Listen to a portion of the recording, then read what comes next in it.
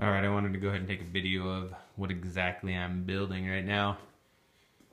I call it the lodge. Grant calls it the camper lodge cabin.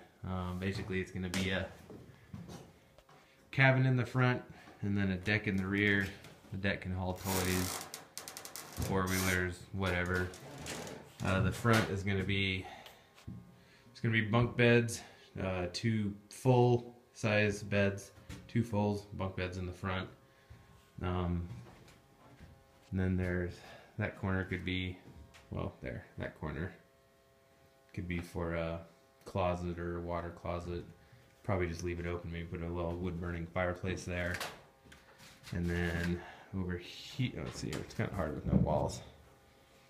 So that's where the beds will come to. And then from here over will be counter, and then maybe some counter that hinges over in front of that window. So there'll be about 12 feet of cabin area. That post right there is just helping to support the hipped front until I get the bunk beds built in. So it turned out pretty good. And then the roof's just going to be the metal roofing from the depot. I haven't actually used that stuff before, so that'll be interesting. Or expensive, one or the other. Okay, so in the back, you'd walk out here and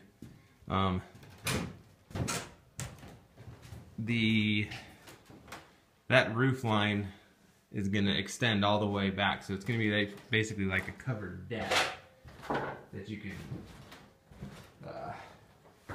park your toys on. I should be able to, or I will be able to park the tractor on this, so we can take it camping, or four-wheelers or whatever. You could put pretty much anything on there. Kayaks maybe one day, bicycles, but have some built-in seats and then some built-in storage, and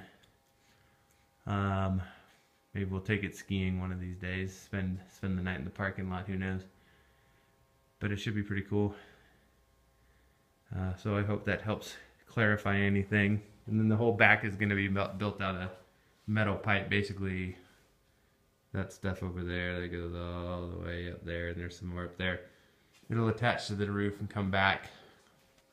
I've got some pretty cool ideas what to do there, and using it's sided with the T111 from Home Depot, which isn't anything exciting, but plan on trimming it out with some reclaimed barn wood or just some old cedar. That should really make it not look like a shed on wheels, so that's what I'm hoping for. All right, later.